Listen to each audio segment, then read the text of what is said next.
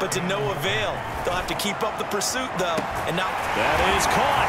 It's Cooper for the Cowboy touchdown. Amari Cooper with his third touchdown of this Super Bowl.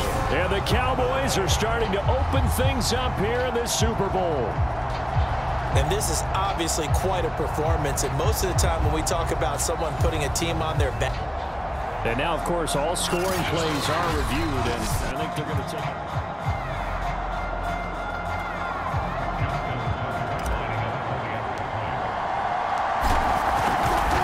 So they called it a touchdown originally, and this will stay a touchdown after the video review, so they had it right. Tucker able to connect on the extra point, and that will extend this big lead.